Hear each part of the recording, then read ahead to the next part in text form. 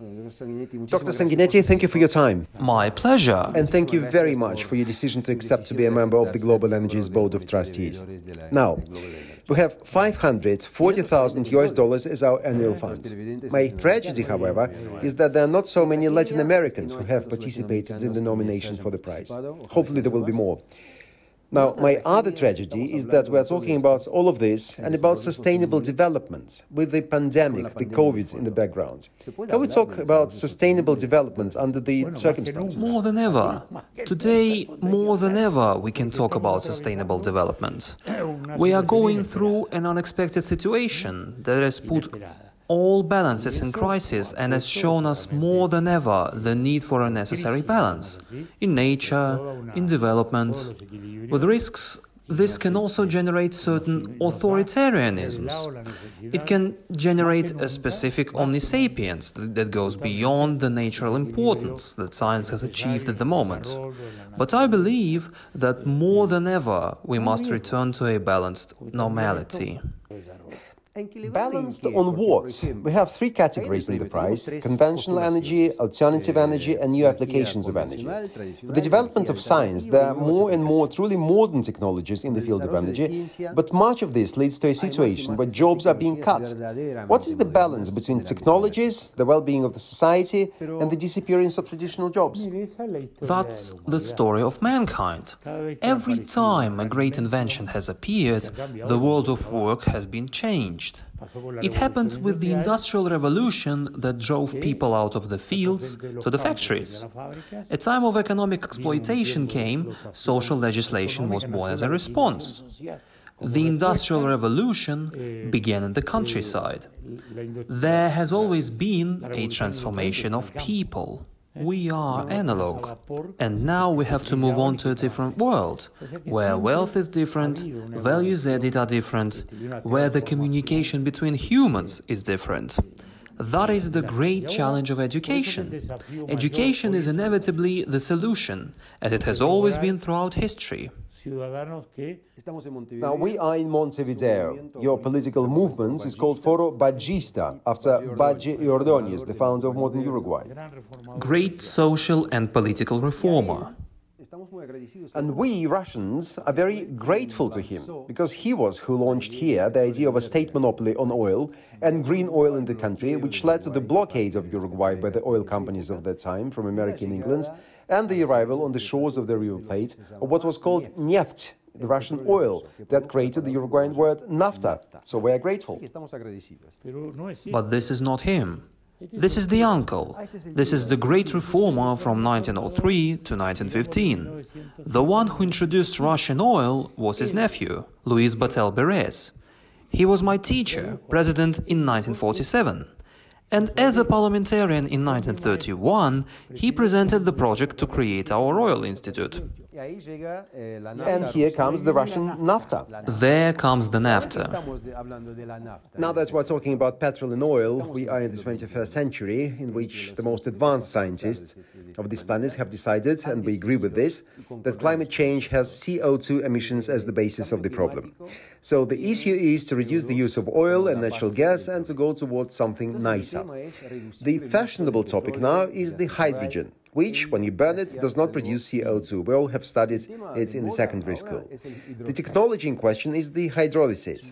You take the energy from the air, the wind, the solar energy, you use that electricity for hydrolysis, and you produce the hydrogen. All very nice. The problem is that this green hydrogen produced from the air costs 6 times more compared to traditional hydrogen, where CO2 is involved. In some northern countries, large segments of the population say yes, they are willing to pay more for cleaning up the planet. When you come with ideas like this to the developing world, and you say you have to pay 3 times more from next week, people say, and go out on the street. What is the solution? I think it's step by step. Our country started its hydroelectric revolution in the 1930s, which continued until around the 1960s. The first big dam was Rincon del Bonet. It was made by a German company in the year 1930-31. Now we have wind energy production, which is very important. I would say that, in terms of the normal balance, we have nothing but water and wind. Energy to fossil fuels is only an exception. Well, yes, but then you are in a very favorable area for this. It's windy in Uruguay. There are countries where there is no wind. So, we have a very good development. On days like this, we are at 60% wind and 40% hydraulic. There's the sun. And the sun is yet to develop a lot more. It's just beginning. We are also starting in the automotive sector.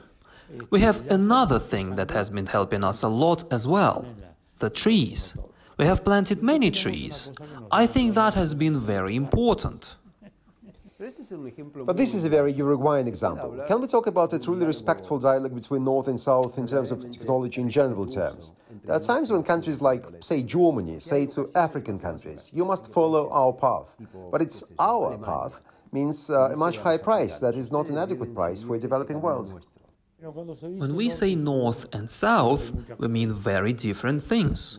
Europe's relationship with Africa, for example, is not the same as that of the United States with Latin America.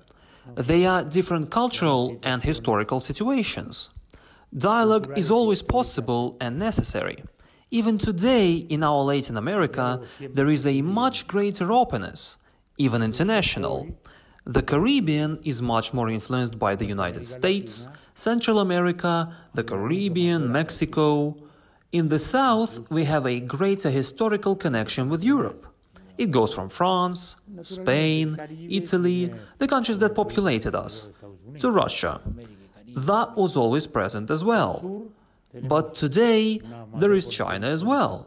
And China is today the first or second largest commercial client of most of our countries: Brazil, Argentina, Uruguay. There is a very large diversification. I think this is not bad. This is good. Yes, the more mosaic there is, the better.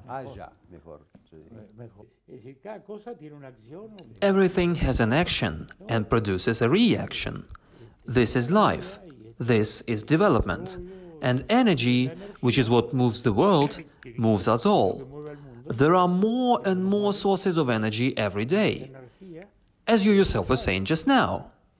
That's how we learned, little by little. First, it was the fire.